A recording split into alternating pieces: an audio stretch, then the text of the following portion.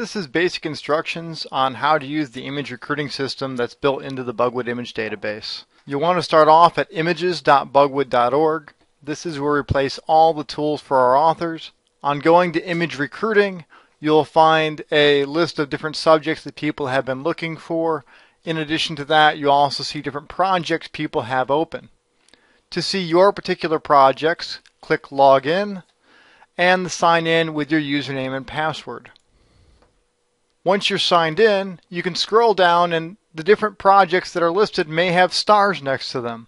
If they have a star next to them, then you have permission to work in that project. The example project I'm using today is pests in and around buildings.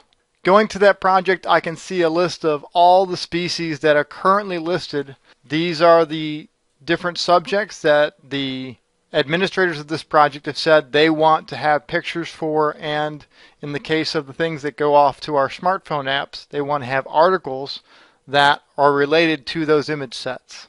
I'll start off by explaining different columns and options that are available in this table, and then move to how you can edit some of the options with the project. The first column in the table is Wiki Article Name.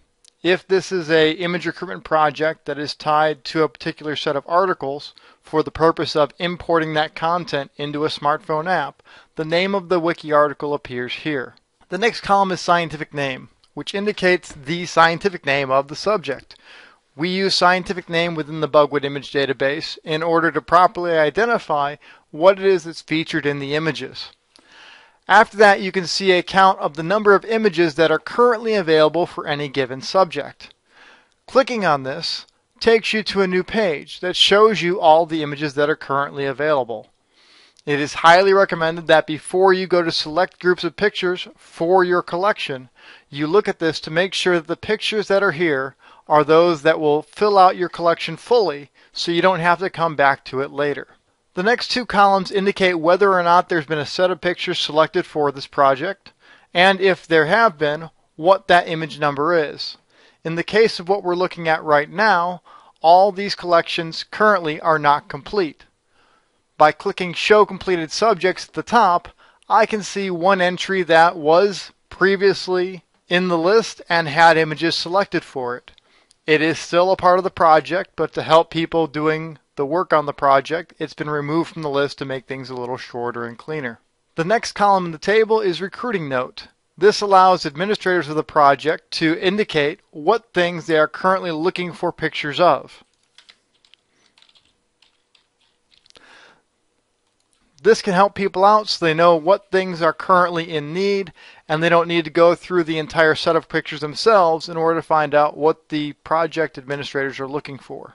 To select a group of pictures for any of these particular subjects, the best option is to choose the green arrow. This takes you through all of the finishing steps. First is selecting the pictures. On the left, you see all the pictures that are currently available within the Bugwood image database. Images are selected by clicking on them at left and dragging them to the right.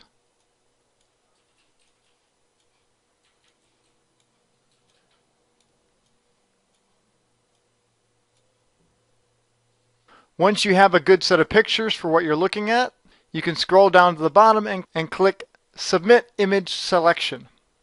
This takes you to the next section, which is ordering the images. The images can be dragged into the proper order for how they will display either through image collections online or in the smartphone app.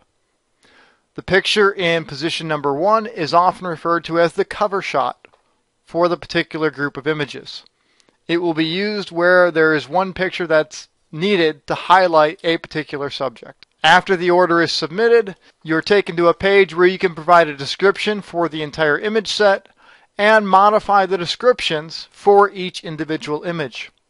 These modified descriptions exist only within the collection itself, so you don't have to worry about having affected anything in the main Bugwood image database.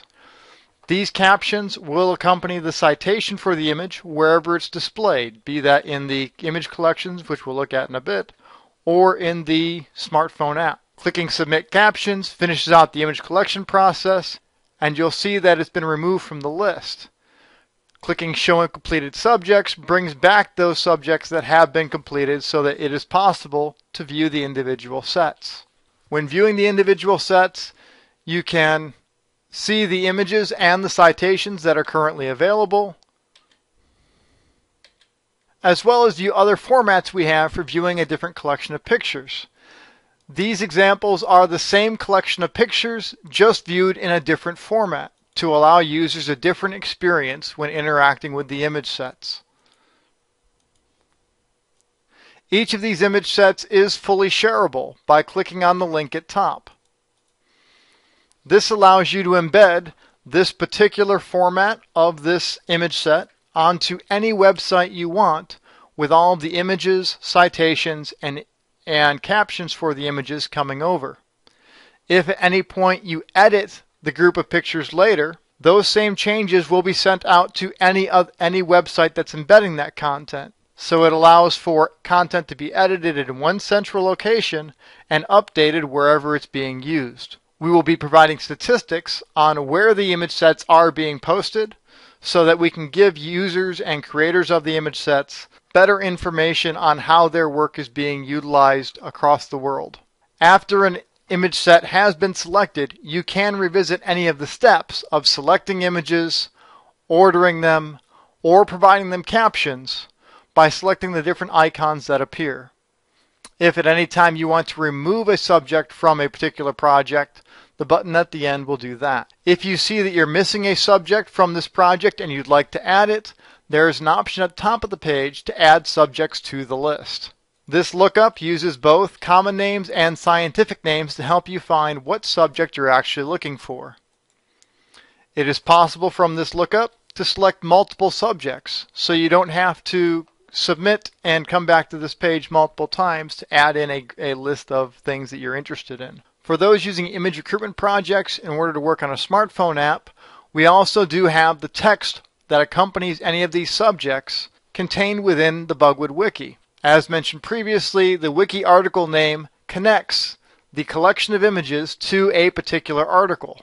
In the case of some articles, like ticks around buildings, this one article is linked to several subjects.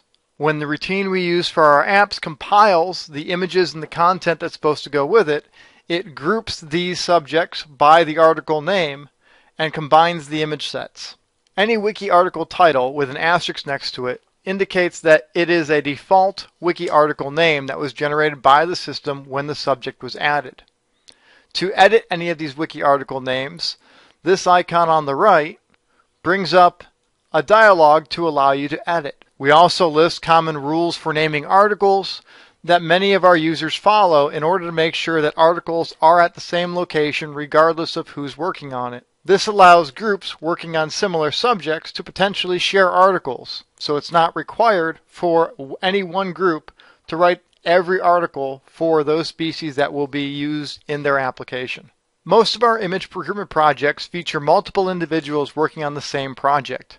To add someone to your project, click Edit Project Info.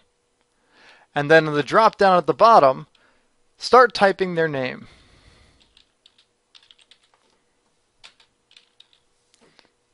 Clicking on their name puts them into the box that you can then update the project info to add them to the project. To remove an individual, select the checkbox next to their name and update project information again. To edit the wiki articles associated with any of these image collections, you'll notice an icon on the right with a W on it. If the W is blue, it means the article already exists within the Bugwood Wiki. If it is red, the article does not. Clicking on any of the W's takes you directly to that article within the Bugwood Wiki. The Bugwood Wiki and the image recruitment system currently do not share logins. So once on the wiki, it is necessary to log in again. This is a shortcoming of the system we hope to correct in the future.